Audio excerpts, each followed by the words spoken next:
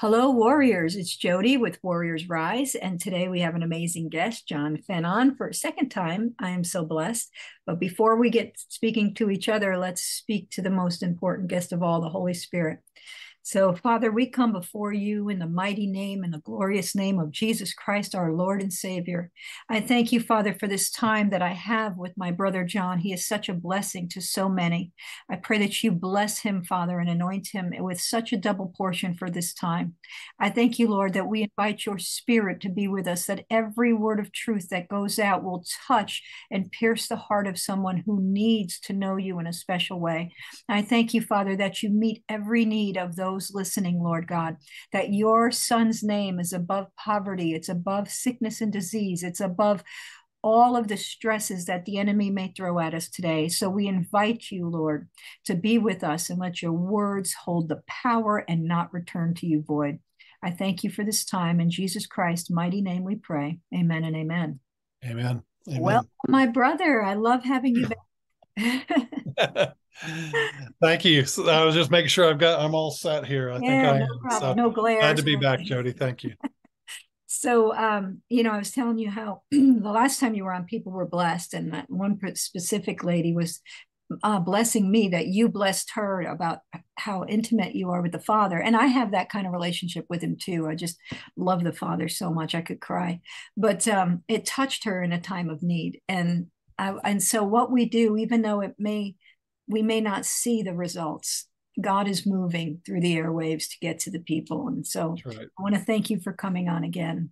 So do you want to tell people about you and where you can be found? And then we'll get into our subject matter. Okay, sure. Um, I'm not sure where to start. Just real briefly, after 25 years in the auditorium church, always in ministry and some in business, but I was searching for how the early church did church, how Paul did church, and the Lord visited me twice in 2001, and one of them, the first. Yeah, get back to the start to answer your question. Go to our website, cwowi.org. If I spend too much time talking about that, Jodi will not get to the crux of what we want to get to. So Okay. cwowi.org. We're a house church network. We celebrate the gathering of the saints, like I like to say, in homes.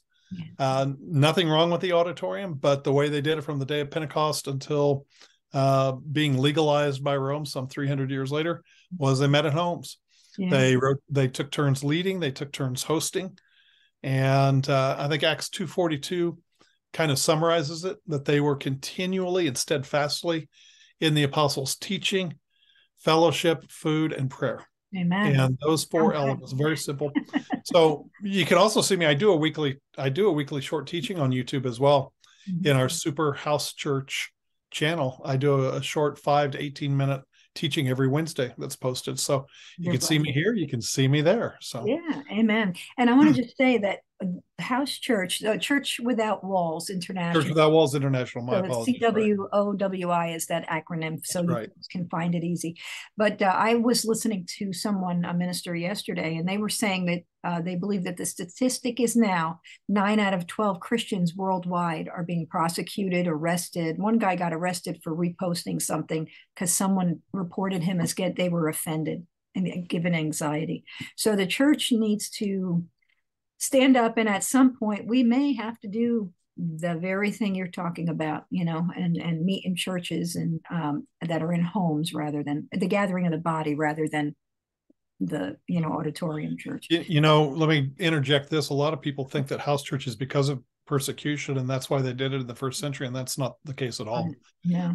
It was part of the synagogue system, Mm-hmm. which began a couple hundred years before Jesus as a means of educating the Jewish people on what it is to be Jewish. Mm-hmm. And so the revival that happened during what became Hanukkah, and the Maccabees, John Hyrcanus, some of the others who led, was to start in, as long as they wanted 10 families or 10 adult males, that is age 13 and above, and these leaders traveled around and taught the word, and they rotated homes, they rotated who led. And so by the time of Jesus, by the time of the book of Acts, they just stayed in that same synagogue system of meeting in homes. Yeah. And it is helpful during times of persecution, but that's not why they do it. They do it because the first house church was Adam, Eve, and the Lord in the garden. Yeah. And he never left. I He love never left the home. So I it's love not a that new wealth of invention at all. yeah, I love that wealth of information. Thanks. You always teach me so much. Yeah, and I do love that. And and they gave everything to each other. Like how many times I've seen people where the Lord spoke to them and said, "This one needs help them," and they were like, "I don't know, Lord," and they went off on their own and never helped that person, and they lost everything they had. And, I mean, literally lost a home with 4 children. And but anyway, so we want to be like the church where we do minister life to each other in many ways, So and I like the intimacy of the home church. That's what it's all about. It's really a lifestyle. A Yeah, relationship-based faith is a lifestyle. yeah, With it's not a relationship with a building, the auditorium, but it's relationship with each other. So you do get to know. It's not that you're in each other's lives because you maintain your privacy, your property, your right. family, and everything, but you are connected Mm-hmm. to where everybody knows there's a safety net, and if there's a need larger than they can handle, they've got a network of support, and that is so fulfilling. And so it affirms you differently. If you go to the auditorium church, what makes you feel secure and comfortable and everything could be the stained glass, could be the pew, could be the order of every service being the same. But in a house church or relationship-based faith, your affirmation as a Christian comes through Christ being in other people, Right. because we're all the living, breathing temples of God. And so it's a different way of having your faith confirmed and then affirming you as an individual. But anyway, changed my life. And Jodi, a lot of people realize that the Lord has been appearing to me since I was 20, whatever I was. In 86, I was 26, 28 years old. Wow. And so a lot of what I teach and a lot of what I share are things I've been taught that nobody taught me, or I didn't sit in a conference and keep notes or anything like that. And there's a fair amount of digging I do. I love research and everything like that, but that only enhances my walk with the Father and my walk with the Lord. So exactly. And it's very humbling isn't even the right word. When you really have been before the Father, or you see the Lord, he's God, you're not. Yeah. And you just throw yourself on the mercy of the court, so to Yeah. speak. And you say, here I am. Down, right? And he accepts me, and he accepts you, and Yeah. he accepts all of us. And it's so Love him so humbling. much. You just accept it and move on. Yeah, and he loves us so much. I mean, from the beginning of time, he brought heaven to earth to dwell with Adam in the garden. They walked together, they talked together. And then when sin came, he said, build a tabernacle and I'll dwell here, but sin separated us, so we had to do it a certain way. And then through Christ, he dwells within us. I mean, all his love for us is so intense. All he wants is to be with us. He could have stayed in heaven with the angels he created and and the Enochs of the day or whatever, but instead he keeps reaching to live with mankind and to love us. And he just I could cry. I just love him so I could cry. I could, because that kind of love I need in my life, and I'm so glad he gives it to us all. Now I wanted to talk to you about a few things we shared. You did a teaching once on, do people in heaven know what's going on here on earth? And I wanted to have you address that, because sometimes I hear people say, yeah, and I asked my aunt who died to pray for us, and I'm like, oh, we've got to be real careful. I've been trying to guide people to Jesus Christ and Jesus Christ alone, because they talk about talking to angels or talking to people past. But does the Lord allow them to understand what we're going through here? I know Christ intercedes for us daily. So if you can expound on that a little bit with the knowledge you have on, do people in heaven know what's going on here? Sure.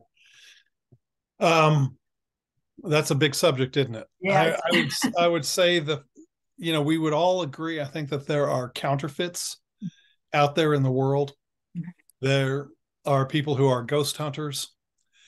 Some of the New Age doctrine has slipped into Christians, where people think that they can go and return to and from heaven at will, right, or astral projection. spirit guides, angel guides, all of that is out there in culture and society and everything else. So I would say it this way: the existence of the counterfeit proves there is a reality, there is a real. Right. You don't have a fake $20 bill, except that there is a real $20 bill Exactly. that it's imitating. Yeah. So a couple of experiences that'll help underline this, and then we'll talk about, well, Hebrews 12:1 talks about, after listing the hall of faith, after listing all the people there and many others that were unnamed, he said, seeing that we have such a cloud of witnesses, let us lay aside every weight that besets us and press towards the mark of the high call of God in Christ. It's pressed towards the mark. The cloud of witnesses, that is a terminology in that day used of a sporting event, of an arena in which spectators are in a stadium looking at the events on a field. So that Hebrews 12:1, where it says that we have a cloud of witnesses, we think of it as a cloud of witnesses, but the actual terminology is like one being on the field and you've got a cloud of witnesses around you, talking about the people in the stands. Spectators, yeah. I had an experience that helped me a little bit. One of the things that I saw in heaven was a little girl seated at the base of a tree. And she was sitting, her legs were crossed and she had her back against the tree. And there were relatives all around, 14 total. And she and her little brother, who I understood to be her little brother, was crawling all over her lap and just around, like one not quite able to walk, but just kind of on the edge, a little toddler kind of, crawling around like a bear, the way they do, partly on their feet and partly. Right. And as we walked by, as my angel and I walked by, I noted, I just knew, I looked at the people and I could tell these were aunts and uncles and grandparents and great grandparents and, extended relatives. And I asked the angel, I said, so where are their parents? Where are the parents? And he said, these children died in a car wreck and their parents are still on the earth. Wow. And he said, when possible, children are raised by relatives in heaven. And I said, I need chapter and verse on that. Yeah. And he said, have you not read in Ephesians 3:14, where Paul wrote that I bow my knees before the Father of our Lord Jesus Christ, of whom the whole family in heaven and earth is named. He says there is but one family in heaven and earth, one family. Wow. And so from their perspective, it doesn't matter. So the fact that those relatives knew those children and how they died and they were related, that is a given. That is certainly the case. The degree to which they know is not revealed to us. But there have been many, many people, ourselves included, who people will get a sense at big events, weddings. In particular, I hear a lot, family reunions, birthday celebrations, big family events. I've had so many people tell me, I felt like, my mom and dad were watching us. There's just this awareness. Right. And it happened with our youngest son when he got married, and my wife Barb said, I could just sense my parents are here watching, from heaven. Right. And the fact that Moses and Elijah appeared to Jesus in Luke chapter 9 and talked to him out of the law and the prophets about his death, which would happen in Jerusalem, they certainly knew what was going on earth. Yeah, because they came down to the Mount of Transfiguration to talk to Jesus from Scripture, right. The law and prophecy about his death, which he would accomplish. And so we're given that kind of information. Even the book of Revelation, in chapter, I think it's 6, maybe chapter 5, but I think it's chapter 6. You've got multitudes before the throne, and they are there saying to the Father God, how long, O God, before you avenge us of our deaths? How long will you hold back your wrath? And he says it was told to them to be patient, and they were given white robes of righteousness. So they were very much aware of how they died, very much aware of what was going on earth. So there are several instances there that in Scripture that we see clearly that, if not the full time, at least in part, they know what's going on. Right. And because there is just one family in heaven and earth. So That's it's, beautiful. yeah, so that's pretty interesting. Yeah. And then, I don't know if I haven't found anything in scripture that says that they pray for us, but I know Jesus does. I know he Yeah. intercedes for us. So, I did have one experience I'd be willing to share. I don't share it. sure. In fact, Yeah. I can't remember ever sharing it because it's never come up. Okay. But I was at a church in Tennessee, Mhm. ministering a standard church, small kind of a country church. And there was a young man there, probably in his early 30s or so.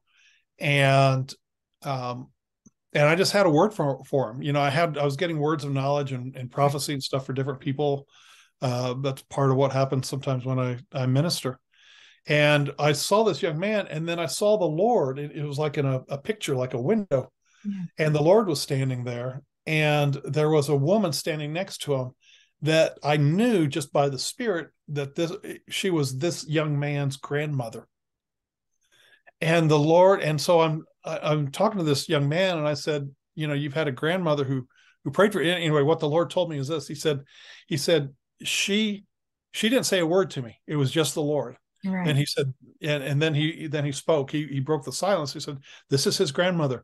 While she was on the earth, she was faithful to pray for him. Wow. And I promised that he would be okay.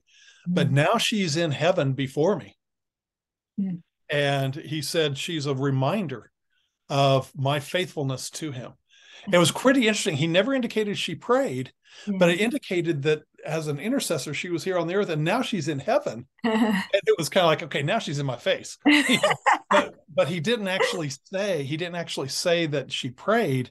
It Wow. was just that her faithfulness on earth carried over Yeah. into how he viewed this young man, It's beautiful. and that his faithfulness was continuing. Yeah. His faithfulness to her, even though she was in heaven, he was Yeah. still being faithful to her and her prayers for him while he was on the earth. Honoring those Well, prayers. this young man was just so really touched and really gave his heart fully Wow. to the Lord in that. And he acknowledged that his grandmother was always like his, not best buddy, his confidant, and very close. And he was very heartbroken when she died, and Mm. that she had prayed for him and she was there to support him and everything. And so he got that understanding that, okay, mom's now with the Lord, and and I don't know if he thought that she's bugging him or whatever, because it Well, was really, it wasn't that she was praying for him. It was that again, the Lord, in his mind, the transition from heaven to earth is irrelevant, right. because once you're in Christ, you're in Christ. It doesn't matter. It's one family, Yeah. heaven and earth, it doesn't matter. But the fact that she was there standing next to the Lord, Yeah. and he was continuing to be faithful to her prayers on earth, and had not forgotten her grandson. That means a lot to me, and I'll tell you why. I raised one of my grandsons. I have two grandsons, and I raised the younger one while his mom was busy and doing things. I had him from 3.5 months to almost 5, and then Mm. they moved to another place, and we don't get to see each other. And he cries, and I cry. I feel like it's my child in a sense. Yeah. So he has a heart for the Lord, and he's a seer. And the last time I saw him, he's like, "There's things in this house that are trying to get me to see evil." I said, "Well, let's practice saying the name of Jesus." I said, "When they come around, you say the name of Jesus."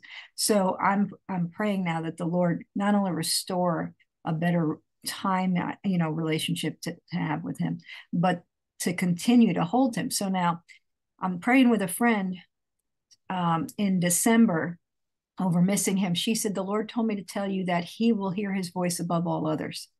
Mm. Then February comes, and my daughter lets him stay over. And he says, "Grandma, I got to tell you something that happened when I lived here."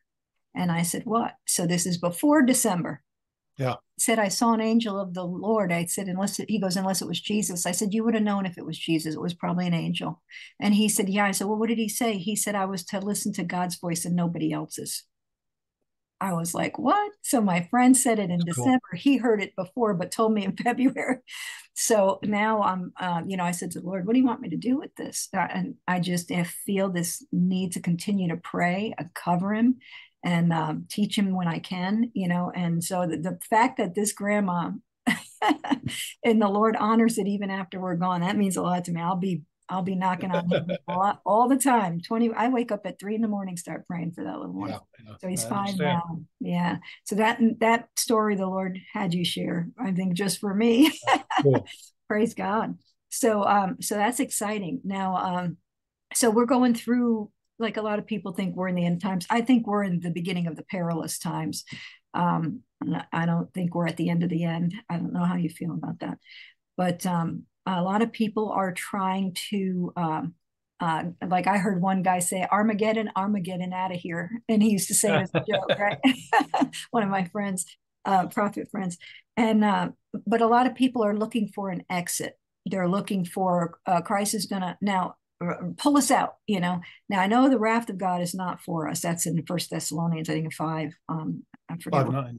5. Well, 1:9 and 5 as well. Yeah. Yeah. So the word, the wrath is not for us. So when it comes to the true great tribulation, tribulation's been around forever, but the true wrath coming, we will be gone. But you know, people need to understand a couple of things. One, they need to stay in the fight, and two, some people say rapture's not in the Bible. I said, well, the word harpazo was used, but you have a teaching that just blew me away when I saw it, that teaches people that the taking away, or the rapture, or harpazo, was actually part of the Jewish belief, and it's in the Old Testament. Right. And so I was wondering if you can expound on that a little. I kind of dropped wanting you to talk about that on you last minute, but but I was so like, oh yeah, I want him to, you know, talk about Sure. that. Yeah. Sure. Yeah, you know, a lot of people think that that came around at the end of the 19th century or something, the argument between Schofield or Dakes or Right. whatever the case is. Right. My heart, you know, I love to teach. I love to research. I want to find the reason behind the reason. The first rule of Bible interpretation is to put the speaker back in the context, Right. because whatever they say has to make sense to the original readers or listeners. Yeah. And then by extraction, it pertains to us. It's smart. Yeah, you know, I do Zoom online meetings every other month or so, like that. And when people go to our website, cwowi.org, they can sign up for my weekly thoughts and my monthly newsletter. That's where we put the information about those. And I have actually covered this with like a 7-page or whatever handout, you know, about some of these things. Basically, if everybody will just kind of throw out or set on the shelf right now what they think they know, and just pretend that they're a Jewish person for a minute who doesn't know anything about those Gentiles. Right. In Leviticus 23, it's the Feast of Trumpets. And that also coincides with what became the main celebration now. It's called Rosh Hashanah. It means head of the year. Rosh Hashanah means head of the year. It is like a lot of ancient cultures, in the fall, and it marks the beginning of the new year. And in the springtime is one new year, the ceremonial new year, where you have Passover, unleavened bread, etc. But in the fall, it's agriculture. You know, in other words, the harvest time's done, and go from there. So Rosh Hashanah is the Jews teach that this is the day that the earth was created, Tishri 1, the very first day of Rosh Hashanah. The Feast of Trumpets is what the Bible actually calls it, but it's Rosh Hashanah, the head of the year, as well. I was going to say, I print off some notes here on some of the things here. The word in Hebrew is called Natzal, Natzal, and it means the awakening blast. In fact, I wrote down a lot of, I don't know how much people know, but there's the Bible. And then in Judaism, for instance, there is the Talmud. And the Talmud consists of 2 parts. One is the oral law called the Mishnah. And then one is the interpretation and the commentary, which is called the Gemara. And so the Talmud is where we get the details of how they actually celebrated the feasts that God gave them, the Feast of Trumpets in particular. So there's a lot of stuff written by the rabbis down through the centuries about how they celebrated it, what the meanings of everything were, and the way they lived. So in the Talmud, they have books on that are called Rosh Hashanah. And you go to chapter 16 and you go to 16a, 16b in the details there, and they talk about the Natsal. And they talk about how the Feast of Trumpets is called an awakening blast. It is always associated with awakening the righteous dead. Mm. And in Judaism, they believed, and they believe in the strict Orthodox, that there will come a teruah, which is an awakening blast, right, where the dead in Messiah will rise and meet Messiah in the air and undergo, number one, their judgment, and number two, following that, a celebration of a wedding feast that will go on for 7 years. Wow. That's Judaism, Jodi. That's not Christianity. That's Judaism. Huh. And so teruah, I'm going from some of these notes here. There's so much to get into, but Paul is teaching from this understanding. He was well educated in Judaism, obviously. And so in Judaism, you say, okay, where does this awakening blast come from? How is it blown? Why, the Feast of Trumpets, they don't realize that it's to awaken the righteous dead. Well, they have 3 great shofars in Judaism. The great shofar is blown only at Yom Kippur, when the city gates are closed and everyone on the inside will have their sins atoned for 1 year. And they blow that great shofar to signify the closing of the city gates, and anybody on the inside will have their sins forgiven. And then there is the last, what they call the last trumpet, or the last shofar, the last trumpet. And again, they teach that when Abraham sacrificed Isaac and was stopped by the Lord, and there was a ram caught in the thicket, Abraham offered that ram in place of his son. Right. And there were 2 horns involved, the first trump and the last trump, the left and the right. Huh. The right-hand horn of that ram that was sacrificed as a picture of resurrection, of Isaac being raised from the dead, that last trumpet is what is blown at the Feast of Trumpets to signify the resurrection from the dead, the rising of the righteous dead. Wow. That's all Judaism. Yeah. Huh. So Paul carries that over in 1 Corinthians 15. And when he says, I'm showing you a mystery, we won't all die, but we will all be changed in a moment, in the blinking of an eye. Mm-hmm. When the last trumpet sounds, we will all be changed. Wow. What Paul brought in terms of new knowledge was that those who are alive will be changed along with the righteous dead being raised. Right. The righteous dead being raised was just Judaism. Right. Wow. But what he brought to the table was his own personal revelation. He said, I'm going to reveal a mystery to you. I'm going to reveal something that I know. It is that we who are alive and remain will be caught up together with them in the Lord. So Paul mentions this a couple different times. When you read Ephesians chapter 5, for instance, let me see if I can grab my Bible here. I think it's 5:14 maybe. Paul actually paraphrases it, and this is what's fun, Jodi, is that people don't realize that they're reading about the rapture, what we call the rapture, right, without understanding what's actually being read. They right. say, people who, they may not even believe it.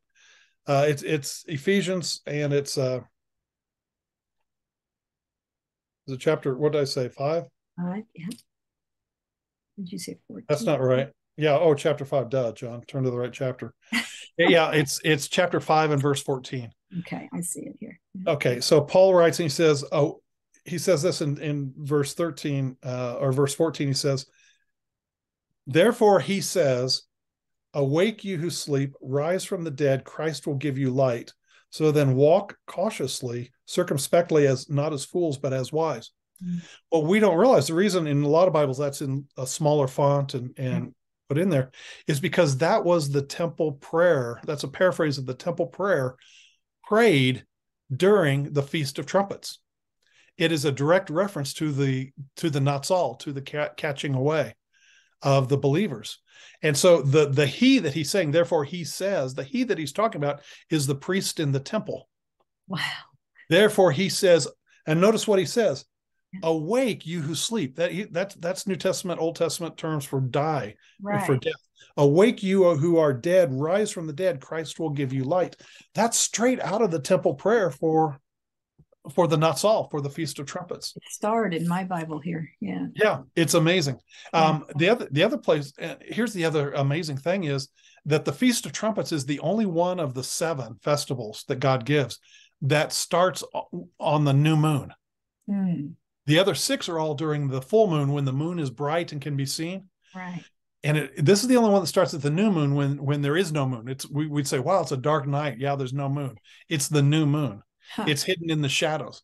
And the reason the Feast of Trumpets, it begins at the new moon, is because in Judaism, from the first day of creation, that the earth stands for believers, because they recognize the earth doesn't have its own light. It derives its light from the sun, and it was designed to rule the night. And so in Judaism, the moon has always stood for believers. So when the teruah, when the trumpet is blown and the dead in Christ rise, and then Paul adds his own revelation that those who are alive will be caught away. That happens at the new moon, and it's a symbol of being hidden away in Christ. Paul alludes to this in Colossians chapter 2, verses 14 through 16. And he talks about the work of Christ on the cross, how he nailed the offenses to the cross, taking it out of the way, how he spoiled principalities and powers and made a show of them openly. He says, therefore, don't let anybody judge you on Sabbath days or holy days or the new moon, which is a shadow of something to come. Right there in Colossians 2, verse 16 and 17, or 14 through 17, if you want to look at that whole context. Yeah. He says the new moon is a shadow of something to come. So there Paul is alluding to the Jewish belief that there is this Natsal, this catching away. Wow. And of course, when you understand that, then 1st and 2nd Thessalonians make perfect sense. As you said, we're not destined to the day of wrath. Right. The day of wrath is a very Jewish terminology that means the tribulation, what we call the time of tribulation, what they call the time of Jacob's trouble. Right. When you read in 2nd Thessalonians, and Paul is writing it, well, the 1st Thessalonians, he told them, he said, I've told you before what's going to happen. The Lord will descend with a shout and with the trumpet of God, and we will be up and caught up with him, in the air.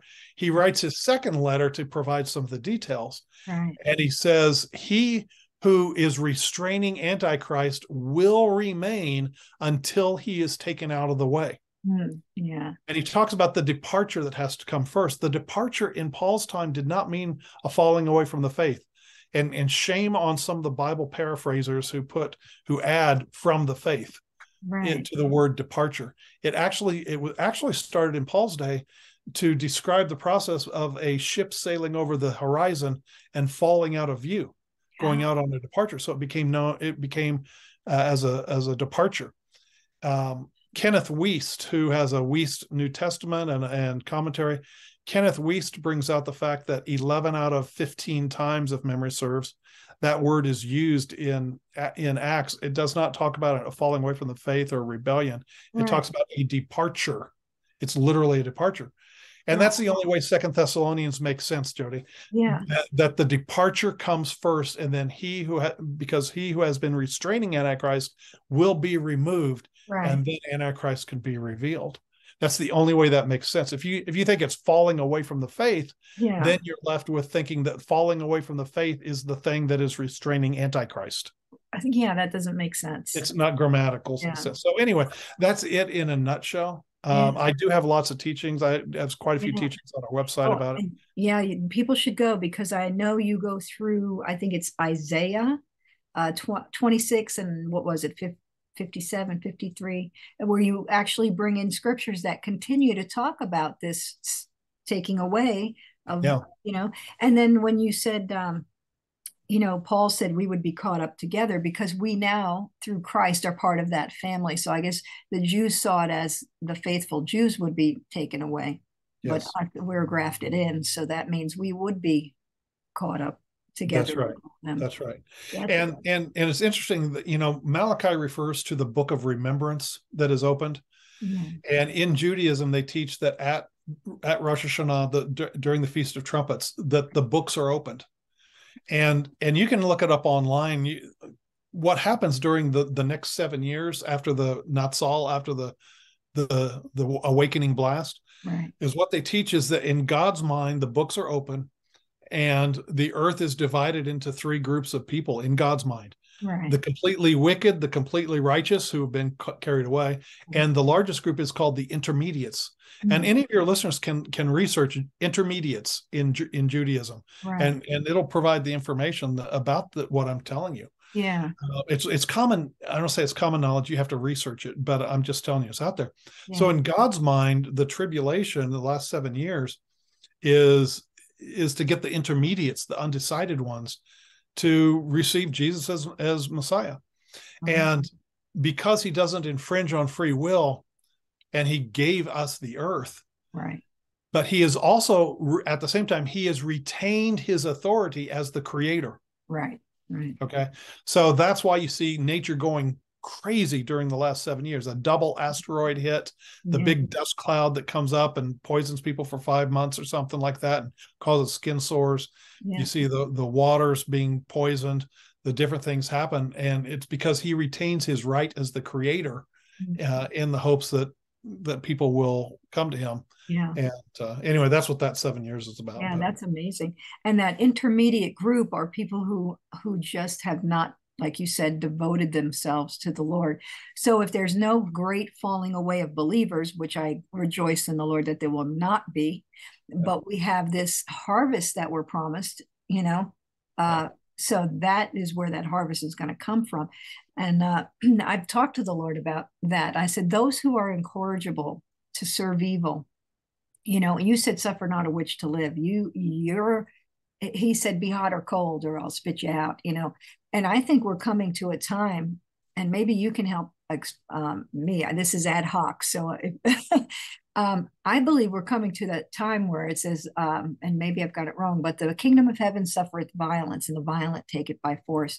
I believe we are coming to a time where we need to understand our authority in Jesus Christ.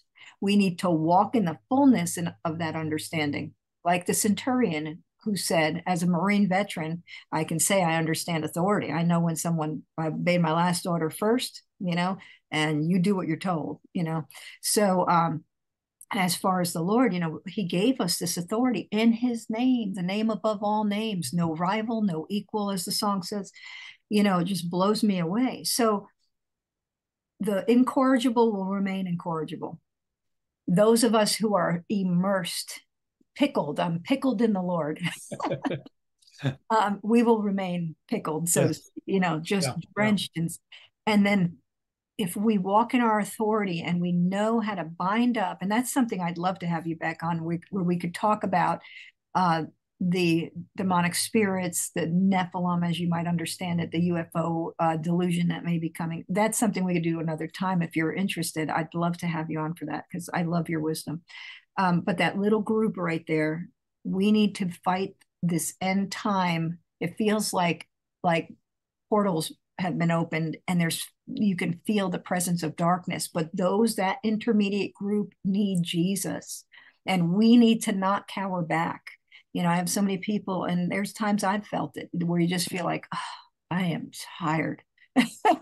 I'm tired of fighting witches and Satanists and demons, and but we can't be tired. We have to fight back in his name and authority to get that intermediate group. We want heaven full with just, the people who God loves so much. But anyway, what's your thought on that? Well, you were kind of hitting all over the. Yeah, I know. Sorry, place there. Buckshot. If I could break some things down. Number one, people, let's talk about just standing up for who we are in Christ. Let's go from that basis. Mm-hmm. And I will say this: number one, neither God nor the devil can make you do anything. Mm-hmm. People have to understand your will is sovereign. That's the only way to have a fair judgment before God, a fair accounting of our lives, is if it is totally on us. Yeah. So, and what I tell people is this: your free will is stronger than the devil. Yes. You really don't need the Lord to stand against the devil in a lot of areas. For instance, millions of people all over the world without Christ stop being alcoholics every single year. They stop chain smoking. They stop cursing. They stop going on drugs and binges. They stop sleeping around. They control themselves all by their free will. Right. So many Christians have lost that. They just want to, get behind it and say, "Oh, devil, get away from me, get away from me." And it's like, no. Grow a backbone, stand up and realize that you are your own person. Neither God nor the devil can make your mind up for you. Amen. God can't force you to be saved, can't force you to serve him. Right. And neither can the devil do that. Right. So that's number one.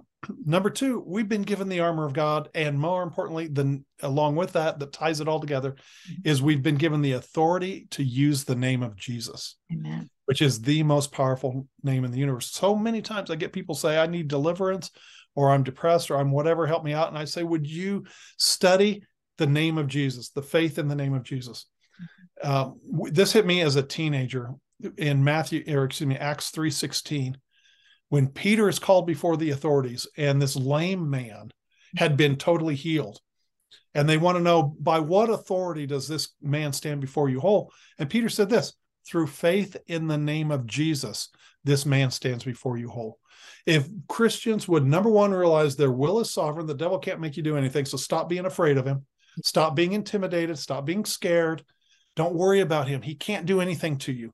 If you are in Christ, nothing can separate you. Nothing can touch you. Right. And so grow a backbone and just say, "Devil can't touch me. Devil can't hurt me." No. Not only that, I've got my spirit recreated by the Holy Spirit, and I've got the authority to use the name of Jesus. And you just tell that demon, to get lost, to get out of here in the name of Jesus. The real issue, Jodi, is that Christians aren't willing to come to grips with the fact that they want to sin. Yeah. It doesn't matter. Porn, alcohol, chain smoking, sleeping around, right. Financial mismanagement, disciplining themselves with their finance, whatever the case is that the Lord is working on them, they don't want to really deal with it. They just want the temptation to go away. And it's like, that's not how it works. Right. Jesus didn't magically make the devil stop tempting him. He had to resist. He had to exert himself. He had to state himself, the scripture. He had to lay the boundaries for where Satan could not cross. Amen. And in doing so, the devil backed off. Oh, yeah. Yeah. So that's number one, is to not be afraid, but to realize that the devil can't make you do anything.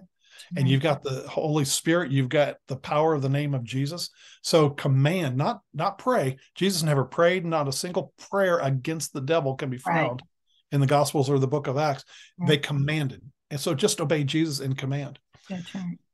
The other element about that is that, then you look at the dark side. Matthew 24, Jesus said that because the love of many will turn cold, iniquity will increase. Yeah. So you're absolutely correct that all around us, the world is getting darker and darker. All the more reason for Christians to stand up and to say, here's how I'm living my life.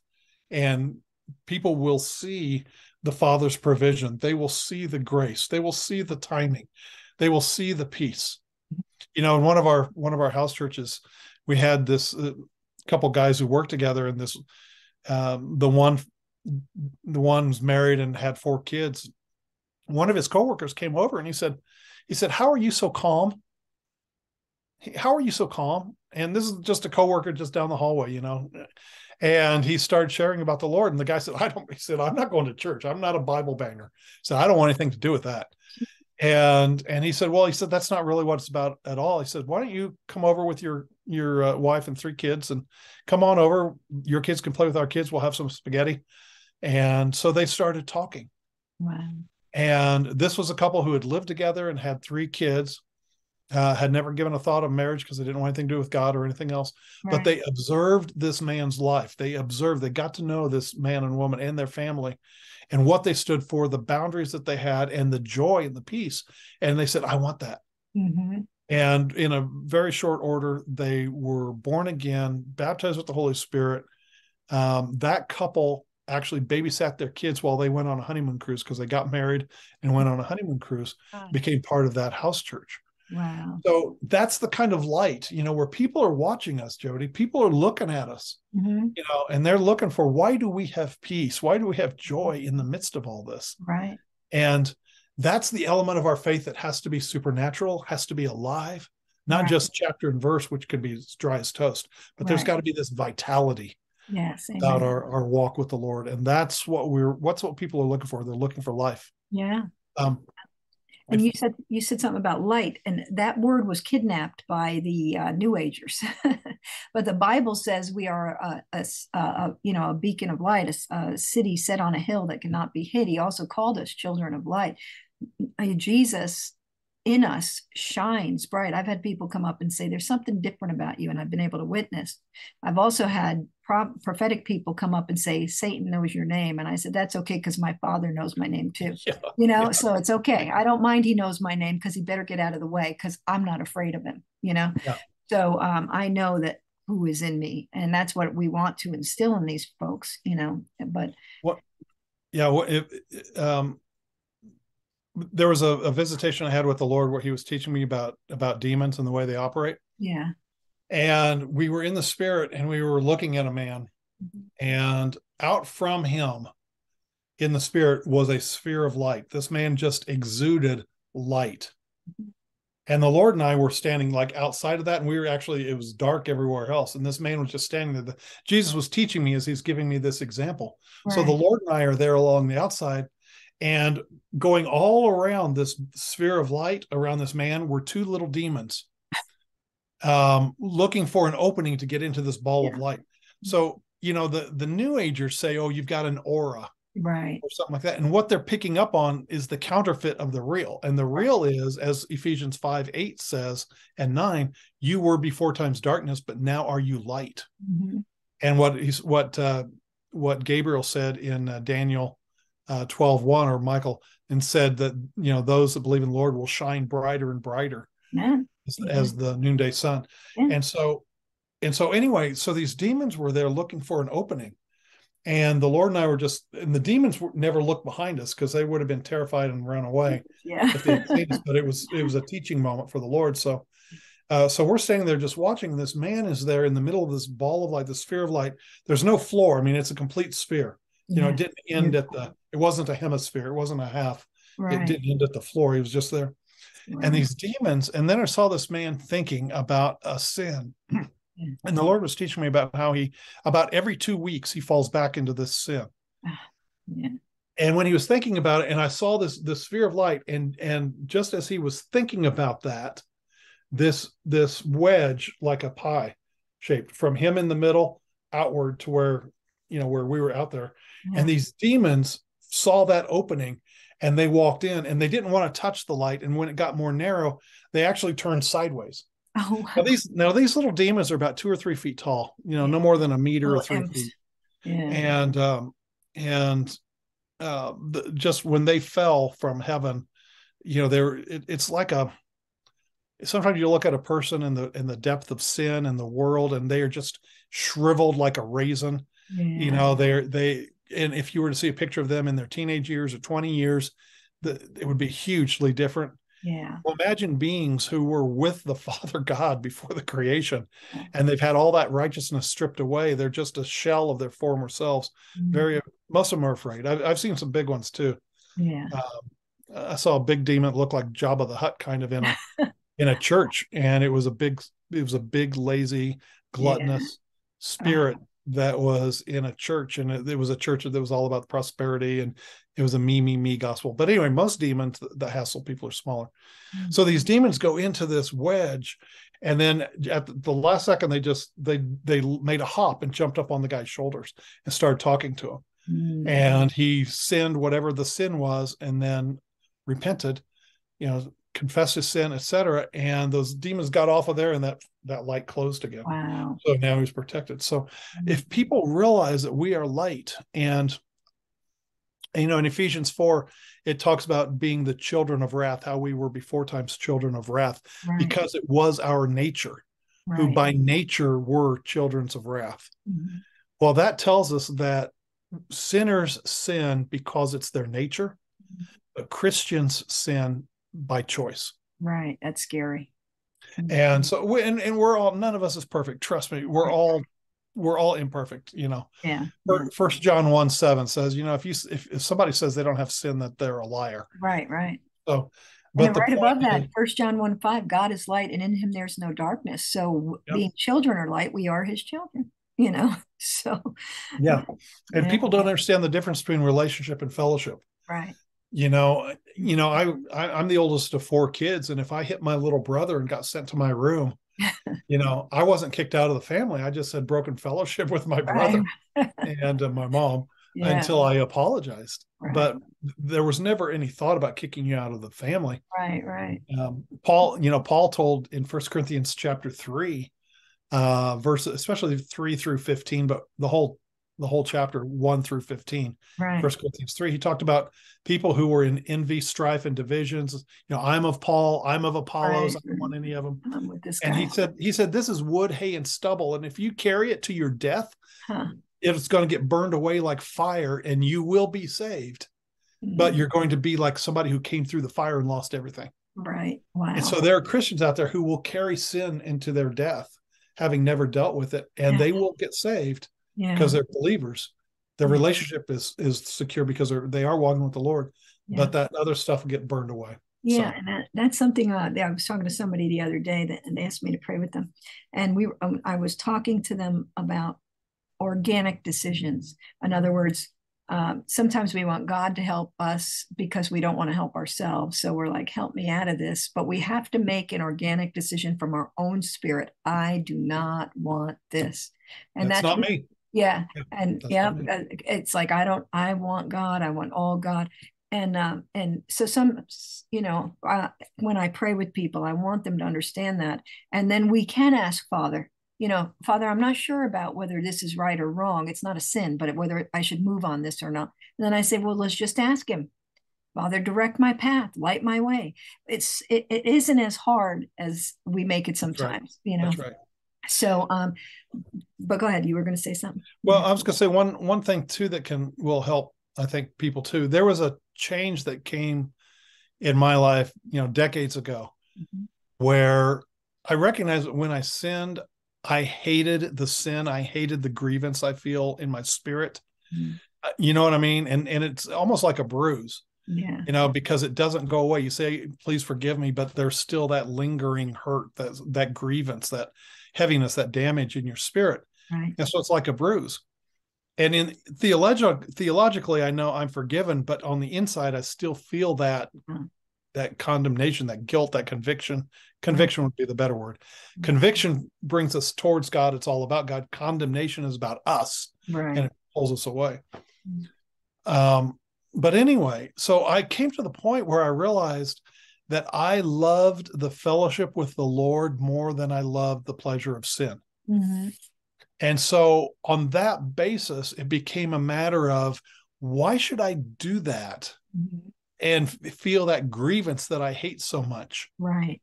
Why should I do that? And so I became, protective of that righteousness in me. I want to protect that warmth, that presence that I feel in me 24/7. Yeah. And I don't like grieving it. I don't like that suppression. I don't like that bruising, that hurt. And so I began looking at things of, why should I leave what I'm doing? Why should I leave this peace and this joy and this wholeness to do that? I hate that grievance. I hate that sense. And when I just made that shift of, why should I do that? Why should I give up what I've got? Right. Then the temptations just fell by the wayside. It's like, there's nothing you can tempt me with that would be strong enough to overcome my desire to be righteous and to feel that presence in my spirit. So that's beautiful. If you shift that, and then something that happened to me one day back in the 80s when I was driving and thanking the Father for 1 John 1:9, thanking him. It says, if we confess our sins, he's faithful and just to forgive us our sins and to cleanse us from all unrighteousness. Which means if you confess what you know, he cleanses you from all unrighteousness. You confess what you know, he takes care of all the rest, so that you walk away with a clean slate on everything. Amen. Praise And God. okay, but I was thinking, thank you, Father, for being faithful to me. It says, if I confess my sin, you're faithful and just to forgive me my sin. Thank you for being faithful to me. Just like that, the Father interrupted me and said, I'm not being faithful to you. I'm being faithful to the work of my Son on the cross. Yeah. Wow. And that took all the pressure off of me. There was such a, I mean, I literally had this kind of image in my mind that the Father would kind of look over to Jesus and say, should we forgive him right now? This is like, how many times has he done this? Are you keeping Right. track, and flip a coin, make him sweat a little bit, I mean, I had this in my Teach him a mind, lesson. Yeah. and when he said, I'm being faithful to the work of my Son on the cross, it's like, wow, that happened a couple thousand years ago. Wow. It was already taken care of. Yeah. He's being faithful to Jesus. It takes me out of the equation. Yeah. There's not the pressure on there, the condemnation and everything else. And that was another thing that really changed my life. So that's amazing. Hey, there was a time where I was curious about, I've been a Christian since I was 11. I'm 60 now. So I've been Christian a long time. And I think I was in my late 20s. And I knew some people that got involved in witchcraft. So I said, what are they afraid of? Why are people afraid of that? I wanted to go see. So I went in and I made it was crazy. People were opening Bibles saying, what's this say? And the Lord would quicken my spirit and tell me where it was, and then they'd ask me questions. And then one day I got away from it all. And the Lord, I was driving in a town that had no street lights. It was dark. My little son was like 5. He fell asleep and I'm lost. I can't see the roads. It's dark. And the Lord whispered to me. It was loud, even though it was a whisper. He said, your sin stinks in my nostrils and I'm sensitive to smell. So I said, what? And he said, you used my gifts and took credit for them with those people when they would hand me a ring and say, who owns this ring? Or, they were kind of pushing to see the God in me, almost so performing God rather than, so I got in trouble for it with the Lord. I hate to say it this way, but I snot cried for I don't know how long. I'm sorry, Father, I hurt you. I could not, I was lost. I didn't know where I was. And then I don't even know how long we were at that, but I was crying so heavy. And then finally I felt his spirit lift, that heaviness. He forgave me and I could cry talking about it. But there was something, and then I saw a light and I went down and I was on the main road in town. Figured that out. He kept me in the dark until he forgave me. Amazing. When I came out of that, there was a desire never to hurt him like that again. I don't ever want to hurt. I don't, just the thought of it still. And have I done stupid things since? Yeah. And he said to go, Jodi. Yeah. But now, and here I am at 60 and it's like nothing means anything to me but to please him. And like you said, the temptations do, you just go, get out of here with that, So, So, and I constantly pray, don't allow me to say this prayer, Lord, lead me not to temptation. Let me see what the enemy's planning. Because if I see the enemy behind the person trying to mess with me, I'll walk away, so. There's a phrase that I have said to myself for decades. Yeah. I don't know where I heard it. That's lost on me, but it goes back to my teens, probably in 20s. Mm-hmm. And it is that has just been my heart. And that is race to the judgment, run to the light. Wow. It's out of the first chapter of John where he says that he who does evil doesn't want to come to the light lest their deeds be exposed. Right. But he that does righteousness comes to the light so that things can be revealed for what they are. Yeah. And so race to the judgment, run to the light has always been my heart's desire, along with Psalm 103:7. Yeah. Psalm 103:7 says, he made known his ways to Moses, his acts, ACTS, to the children of Israel. And early on, I recognized I don't want to be like the children of Israel who had to have water out of the rock and complained every step of the way. I want to know his ways. I want to be up on the mountain. Yeah. If I know his ways, the acts will come. The actions will come. I want to be like Moses, to know his ways. And that's it's been my heart ever since, Yeah. And I've apologized to him for the actions of people when he shows himself and they just completely ignore him. you know. Now we were going to also talk about the armor, and I know I do. Can I keep you for Yeah, a sure. quick? So we talked about people in heaven knowing what's going on, and we talked about rapture was an Old Testament thing, and then for where we are today, just I love, yeah, I love how you had shared about the armor of God, because that's a big one for me. I teach spiritual warfare, and the armor of God literally being that we stand in our salvation, which protects our mind, righteousness protects our heart. So I was hoping that you can kind of give an overview of the armor and Christ in us, and how you've brought that forward so that people understand, okay, we are in a season, and this is how we protect ourselves, knowing the things that we know, what Paul meant by the armor.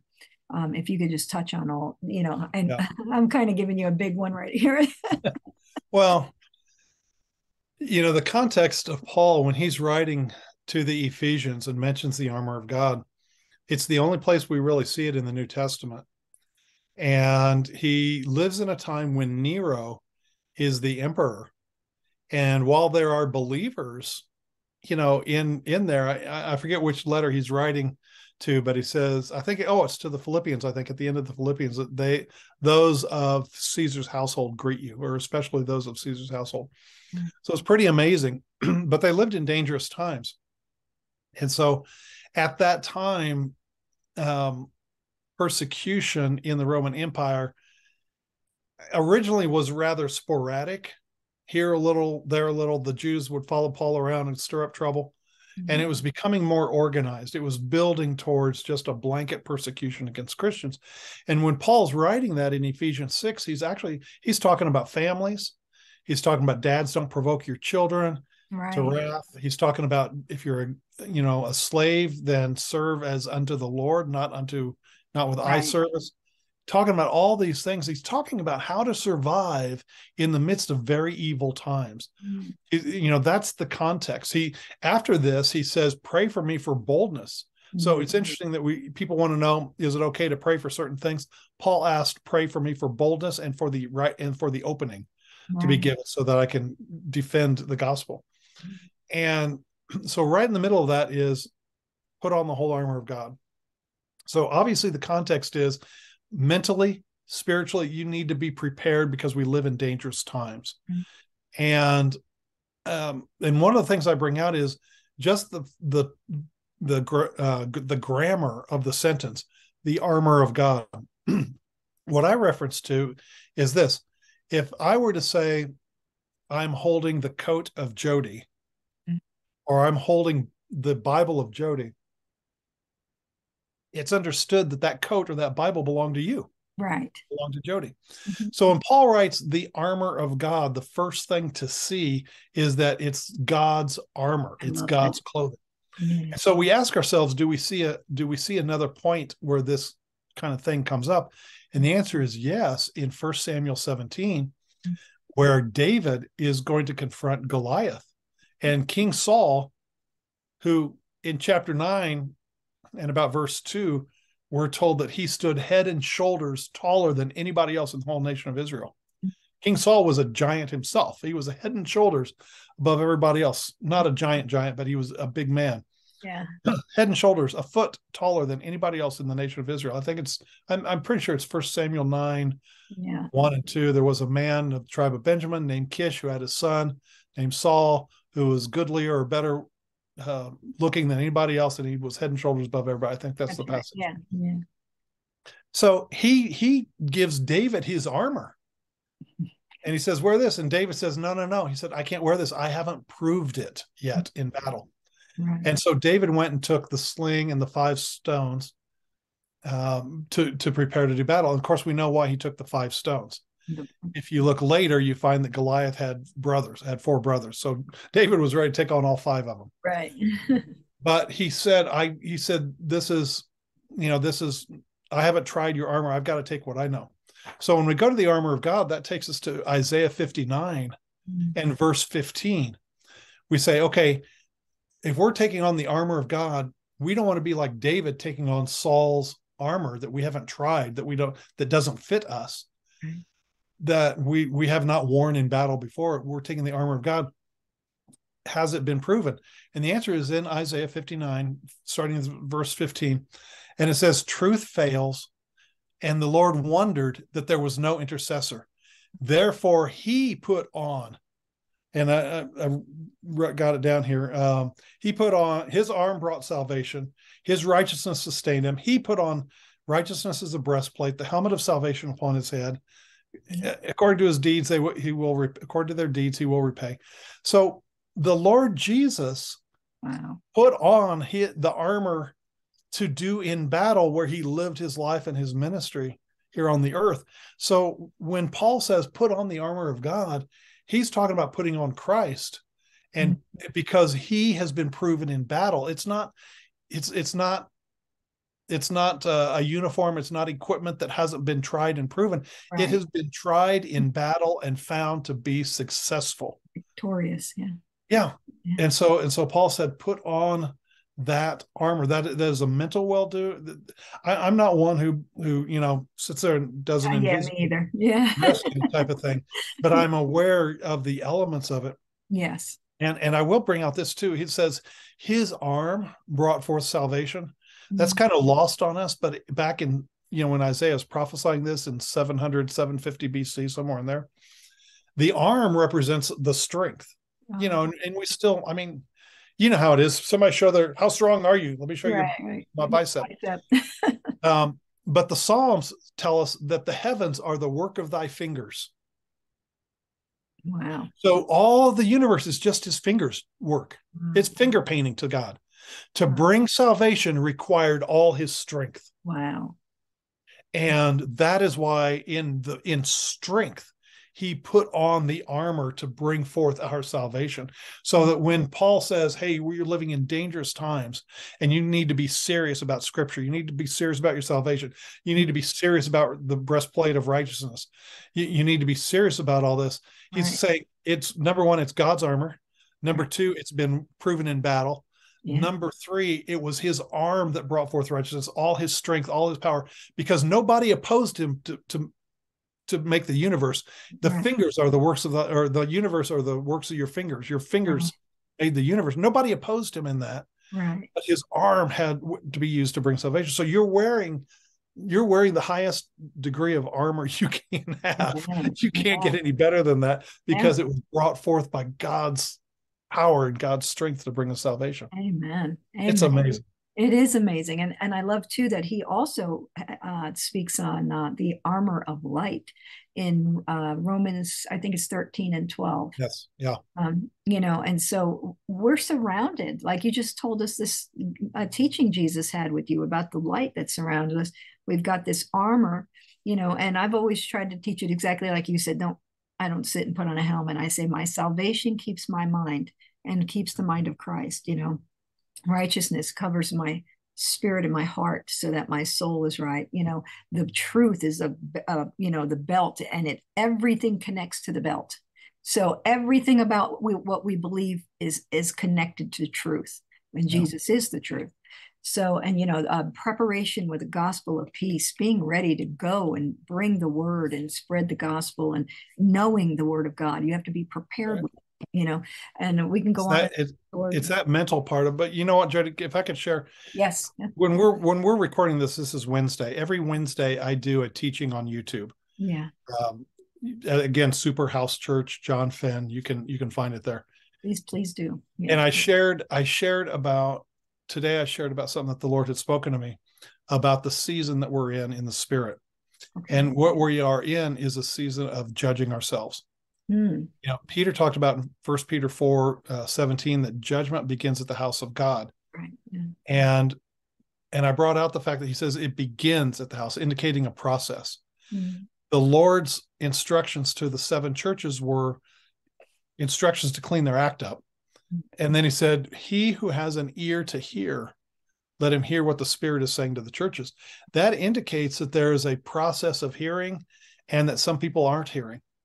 But what we're talking about with the armor of God, we're talking about that seriousness, that saying, I'm judging myself, that I want to live for God and resist the devil. And I will be careful what comes in my eye gate, my ear gate.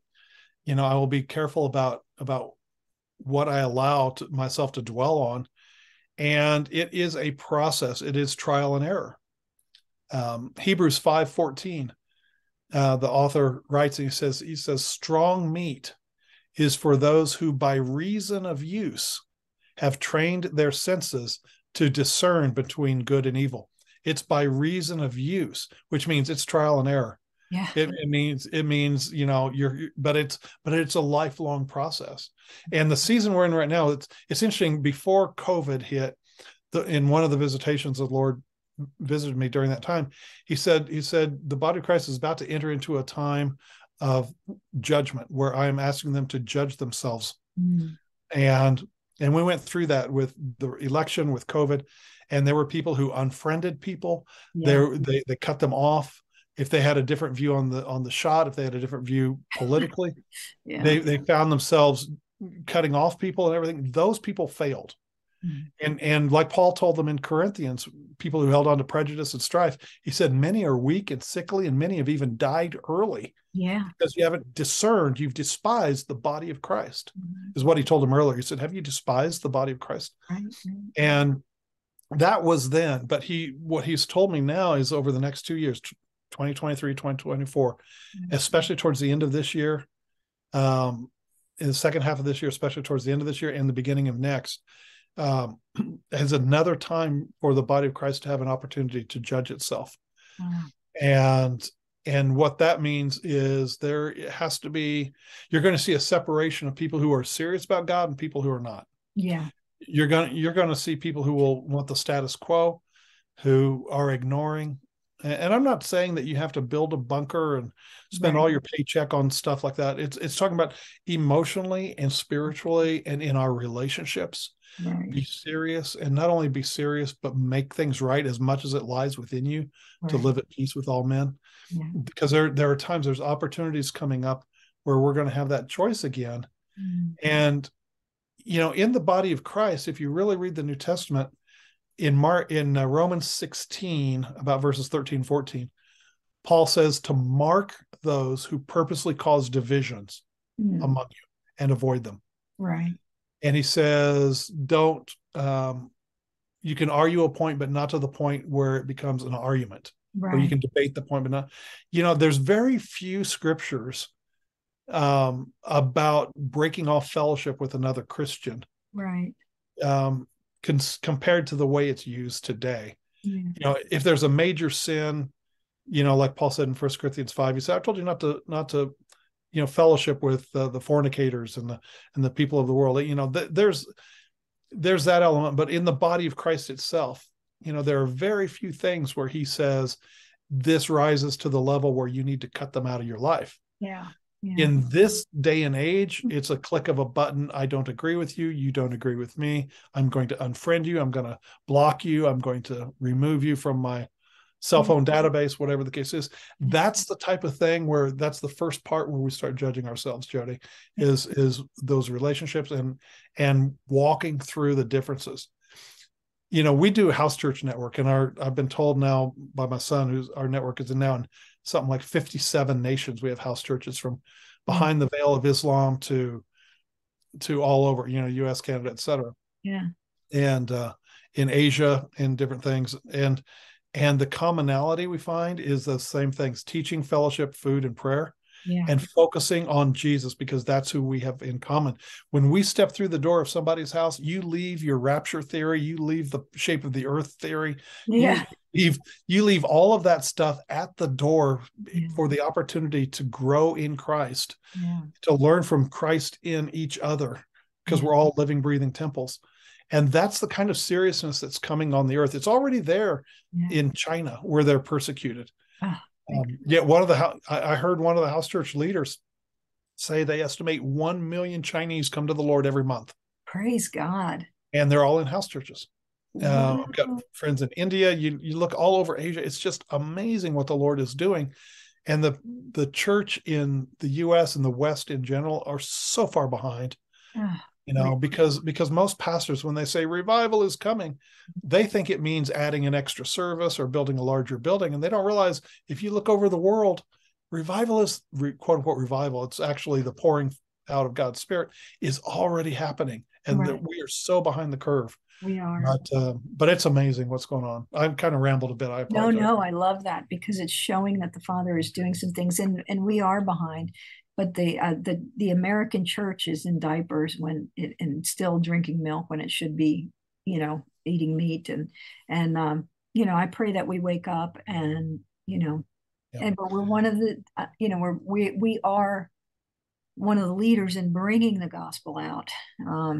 So those who are dedicated. Historically, Yeah, two things have brought the body of Christ together. yeah, And it hasn't been the outpourings like the Great Awakening in the Americas or the right, Welsh Revival or Azusa right. or anything like that. Historically, it's been economic trouble and persecution. Wow. Go That, back to Rome, go back to Nazi Germany, go back to the USSR, go back to any time in history where Christians have been involved, where the gospel has just flourished. yeah, It's been times of economic difficulty because you've got to rely on one another. And then in times of persecution, you've got to know who has your back. yeah, And I tell people, work on the relationships, invest in the relationships now. Invite somebody over for dinner on a Friday night. Get to know somebody. If the Lord's brought somebody across your path and you're on the same spiritual page, hey, get together. Go have coffee someplace. Go have some tea. yeah, Grab a meal. Invest in the relationships because all of this around us is going to burn. yeah. But people are eternal. Jodi, you and I are still going to know each other 500 years from now. That's cool. We're already in eternity. Yeah, I love So invest in that which is eternal. Yeah, Because when you're in Christ, you don't lose anything in heaven. You don't lose your memory. You don't lose any of the relationship that you have yeah. with people here on the earth. We're going to know each other 200 years from now, 500 years from now. I love that. And I love that concept that we will share heaven together. And but I did want to mention you said something recently the Lord has moved many people out. I had one person call me that they wanted to talk right now. I couldn't do it. I had just picked up my grandson after not seeing him for a while. I said, "Can I call you back or can you text it? I don't want to talk in front of him." And that person won't answer any calls anymore. And I've had someone else do that where they said something and I prayed because I felt like the Lord was giving us revelation on what to pray against. But I think they took it as something like I was correcting them when I wasn't. I was praying against what. And so I'm starting to see this sensitivity and division coming, and exactly what you're saying. And some people, the Lord showed me, were being used to monitor, for the enemy. They call themselves Christians, but it was and I could see it in the spirit. Oh, I see what you're doing. And I've had to make the decision to walk away, and it hurt because you love people, then you pray for them, but I do see what you're saying. Yeah, all you can do is build a bridge, and if you're met with a wall, there's nothing you can do. That's on them. When they build a wall, then that tells you that their problem is with Jesus, not with you. Yeah, because when you ask, did I offend you? I'm so sorry. Can you tell me? And they don't. Then it's like, okay, I've got to let this go. Yeah. And it hurts. It's like, but we're seeing, I've been saying it for a while on my broadcast. We're seeing where the Lord separated the sheep from the goats. And now he's separating the lions from the sheep because the lions are going to march in with him. The pride is coming. The lion of the tribe of Judah is on his way, And consider the type of church that Jesus himself said that he will find at his return. Mm-hmm. He describes it in Matthew 25. Mm-hmm. And he says he's going to separate the nations like one which separates sheep and goats. Mm-hmm. And he says basically to the meek, come inherit that kingdom which has been prepared for you from the beginning. Mm-hmm. And he said, because, and then he goes into hungry, thirsty, naked, a stranger, sick, and in prison. Right. And you fed me, watered me, clothed me, took me in, and visited me. Right.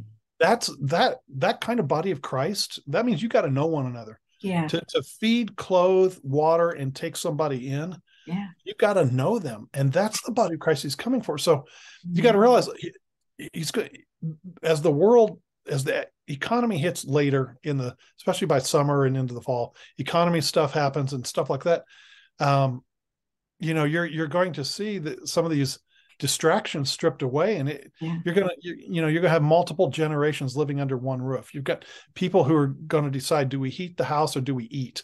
It's that kind of a thing, and it's already happening in some places where you have multiple generations and they're pooling their resources. But the intensity of it's going to be different. But not to scare people, because if you're in Christ, you're in His economy, and if you're geared up with that mentality, with that spirituality, with that armor of God, then you're going to sail through it. You're going to walk like a giant in the land, and people are going to look to you and be in peace. But it's man, the Spirit is just saying, get serious, Amen.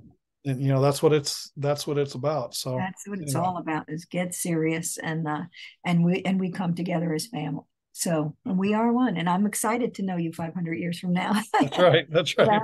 I will let you know. We'll if you don't mind, I'll have you pray us out. But I want to have you come back, and so we can talk about what the Lord has showed you on the demons and the Nephilim and the UFO deceptions that's coming. And I'm trying to get people to see truth according to the Word of God, because there's so much. We have to be ready. We have to. Yeah, the teaching series I'm actually doing for this month that'll come out. Around the 20th is actually about truth. Oh, good. Yeah. Because one of the things that you've got to realize is we live in an era where people are saying my truth and your truth, and they're two different truths. Right. And this is about the absolute truth and what's happening. If I could just sketch this, and we'll close out here. But absolutely. Okay, I'm going to take the United States as an example. Mm-hmm. When it started out, government was good. It was virtuous. It was looking for the best for its citizens. When a nation and a government leaves the moral uprightness, the virtues, the moral uprightness, the goodness, and they start catering to the individual rights, then what happens is individual rights become more important than the foundational rights that the nation was founded upon.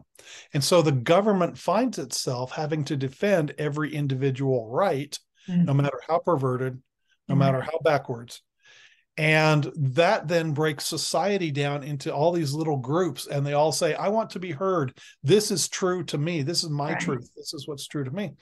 So in the midst of that, Christianity is just another voice. Yeah. And so what the difference is the vitality, the life, the supernatural presence of God in our lives that says, no, this is the truth. Right. Exactly. And that's, what you're looking at. And so anyway. Yeah, that's going to be good. I'm going to have to hook on there. Yeah. We can do something with that. I said that to my son the other day. He said, welcome to the new millennium or something like that, because we don't see eye to eye. And I said, well, we don't have to talk about the things we don't agree on. I do love you. And, but they think I'm a conspiracy, crazy, religious fanatic. And, and they've all served the Lord, because I've worked in a church for 7 years. And so I just said, Lord, that space between train them up and when they're old, they won't depart, they go a little crazy. I'm like, please remember them until they get to the end, where they won't depart. But, sure. So this is good. The absolute truth, being Jesus Christ, is the truth. And there's so many truths out there. It's ridiculous. Yeah. And then all this individuality causes great offense, because everybody's offended by everybody else. That's right. And so, if you take it down, trace it on down, then it becomes a nation of offense. Yeah. Everyone's looking to be offended over somebody who doesn't believe like them. And you end up with universities canceling speakers that are conservative, because they can't take, they're too sensitive, and they can't take somebody who disagrees with their point of view. It becomes emotional reasoning instead of logic. It's what I feel is true. And my point is, Christians have done this. That's what happened. That's what happened before the elections. That's what happened with COVID. And that's what happens so much now. So many Christians are reasoning by emotion. I don't feel like I'm saved, therefore I must not be saved. Or maybe I feel like God is mad at me, or God is still. And it's like, no, stop going by feeling. Look at Scripture. You believe in the Lord, you'll be saved. Start taking control over your imaginations, putting them down, and bringing them captive to Christ. And so it's a process. But anyway, So would you mind? I just want to thank you. This was so much fun. I love learning from you. You're a wealth of wonderful learning. And I really would like to have you back on. So I'll get in touch with you after. But Will do. so thank you so much. And if you don't mind praying us out and Yeah. anything the Lord has on your heart would be fine. Yeah. Yeah. Well, just pray here. Father, thank you so much. What I always ask, and I take it as, in hindsight here, and that you have opened the eyes of our understanding by giving us the spirit of wisdom and revelation and the knowledge of you. And that we pray for those loved ones around us and those friends that are blinded right now by the God of this world. Father, Paul's prayers in Ephesians seem to be the thing to focus on. And also, Father, John 6:45-46, where it says that, where the Lord said that those who learn of you come to the Lord Jesus in salvation. We're asking that you strengthen the people that we love, that you would teach them, and that you would that they would learn of you, and that they would come to Jesus. Do that, Father God, by strengthening them by your Spirit on the inside, so that they can know the love of Christ, which is beyond knowledge. Like Ephesians 1:17 says, Father, give them the spirit of wisdom and revelation in the knowledge of you, so they can know the invitation that you have extended to them. We pray for those, Father God, not only of our loved ones, our kids, grandkids, etc., but Father God, we also pray for ourselves, that you would give us a spirit of wisdom and revelation in the knowledge of you. Help us to grow that backbone, to know what is absolute, to know whose we are and who we serve. And let us be strong in these days, built up in you, as certain in you. And we thank you for that strength by your Spirit, Father. Thank you for opening the eyes of our understanding to cause us to know things that we've never known before, that we never realized. And we thank you for it in Jesus' name. Thank you, Lord. In Jesus' name, amen. Thank you. I always say revelation is something you always knew but never realized. Right. And that's why it'll resonate in your spirit, and you say, yeah, I got that. Yeah. You always knew it, but you never realized it, never hit the head. So yeah, isn't that funny? That's true. It's like, oh, that does, I always say that does resonate with me. So there you go. That's so funny. Well, God bless you, everyone. Thank you. If you have any questions for John, please go to his website, Church Without Walls International, CWO. Go ahead. WI.org. Yep. And get in touch with him. Watch his series on Wednesday nights. They're awesome. I go. Do you get it in the night? Do you watch it? I upload it by 7 or 8 in the morning on Wednesdays. A lot of people watch it, in the evening or something. So. I try whenever, because I get so busy, I can't watch regular things regularly. So when I can, I try to pick out, and I do get the emails, so I'll know, okay, I've got something that's coming.